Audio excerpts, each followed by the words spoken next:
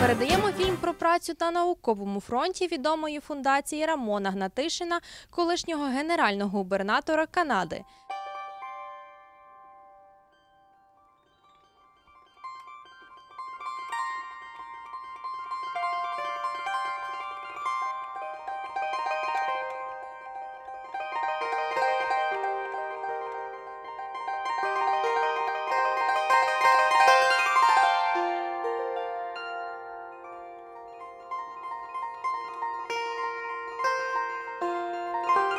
Every Canadian Governor-General since the time of Vincent Massey has left a legacy, and Ray wanted his legacy to be something to do with the arts. He was a good athlete, but his passion was the arts. He loved especially the performing arts. He loved music. He played in a band, so that was something he wanted to do, and that's why I've been carrying it on. I have met some of the most wonderful people that I would not have met otherwise, young and old, people that I've just met on the street saying thank you for doing this, or young people who write us and tell us what the awards have meant to them and to their careers. Our first awards were given out in 2005 in the performing arts, and then after that when the visual arts were included. And then we were fortunate enough to have people offer to underwrite different awards, which has helped us a lot.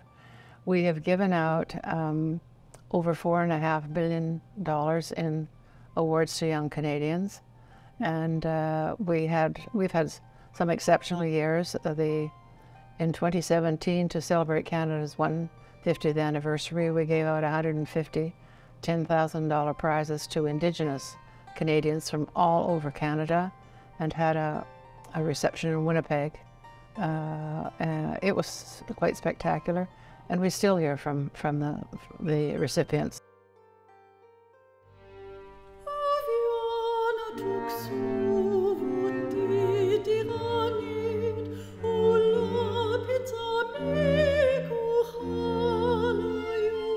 I am very proud to be a Reveal Indigenous Art Award laureate. I feel so honored to have received this award in 2017, and my career has truly taken off since then. I have performed across Canada and abroad, recorded a solo EP as well as my first original solo album, and both albums have been nominated and won awards in classical music and Indigenous categories. I'm also working on what will be the first opera sung in English and Inuktitut written by an Inuk. I have had the pleasure of sharing the unique Inuktitut classical music of Nunatsiavut far and wide, as well as the opportunity to create new works that share my perspectives on how we walk through this life and who and what we carry with us. How grateful I am for the recognition and support. Nakamik. It's our 20th anniversary. So I thought to myself, what can we do that's special? And then the war had just broken out. And because Ray is of Ukrainian heritage, his father was born in Ukraine, I thought it might be a good idea if we gave out 20 $10,000 awards, 10 to Canadians who are of Ukrainian heritage, and then 10 to artists in Ukraine. All in the performing arts, and all the recipients had to be under 30 years of age. There is one submission from Ukraine, a violinist who is playing the violin in ruins in front of a school that has been demolished by the war.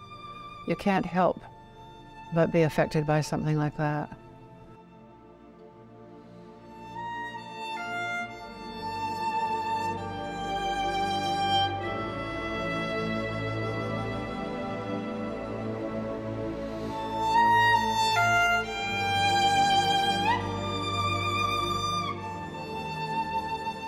We're raising money from this project to help restore an arts facility in Ukraine that has been damaged by war.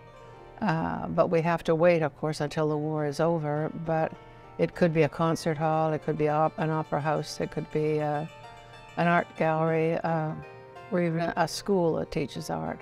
The reaction from the artists has been wonderful. We've heard from the artists in Ukraine, and we've heard from the artists in Canada, and we're going to be fortunate enough to hear and see all the Canadian recipients at a concert, a gala to be held the end of June in Ottawa.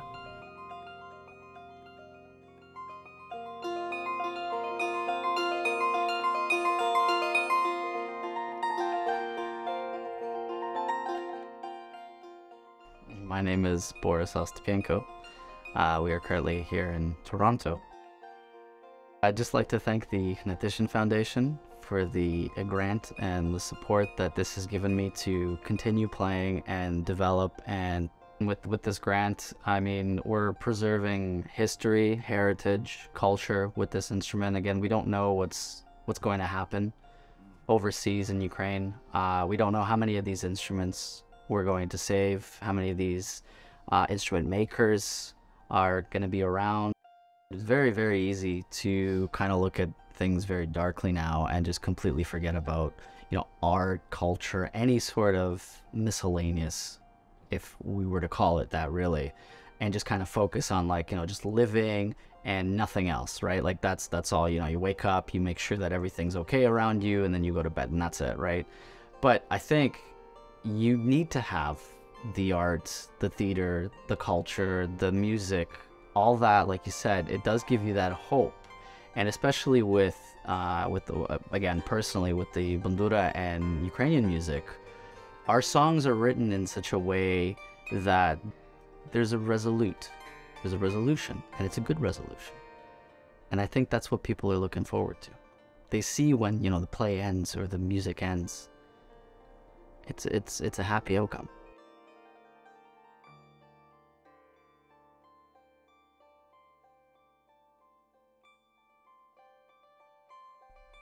Мене звати Олена Салтикова, я з України. Я прилетіла десь улітку, і я побачила цей грант. Це було щось неймовірне, це було як з іншого життя чи що, тому що я не мала можливості знайти для себе танці, знайти для себе арт, знайти для себе місце у Канаді. І, на жаль, мені довелося покинути все в один момент і побудувати усе життя заново. Але цей грант, він дав можливість відчувати себе більш безпечніше і дав можливість вірити, що культура, вона не вмирає, що вона є. І це велика підтримка для людей культури, це велика довіра, і це велика можливість продовжувати робити те, що ти так любиш.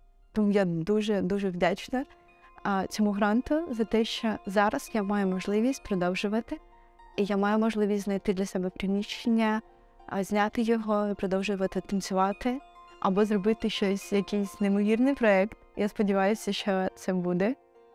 І я дуже вдячна за цю можливість. Dear Hnatyshyn Foundation, we are Moravsky Chamber Choir from Kyiv, and we are extremely happy and grateful for your support and for the opportunity to take part in this initiative. You're doing a great job supporting artists for already 20 years. And on the occasion of the 20th anniversary of Hnatyshyn Foundation, we wish you prosperity, growth, and many years of life.